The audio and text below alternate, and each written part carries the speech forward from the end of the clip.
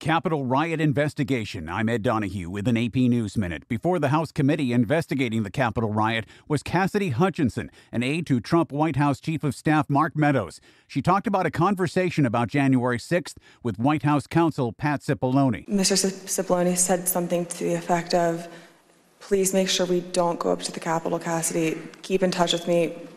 We're going to get charged with every crime imaginable if we make that movement happen." She was asked about possible charges. In the days leading up to the 6th, we had conversations about potentially obstructing justice or defrauding the electoral count. Hutchinson says Trump was informed that the supporters he addressed that morning on the 6th had weapons, but he told officials to let his people in and march to the Capitol.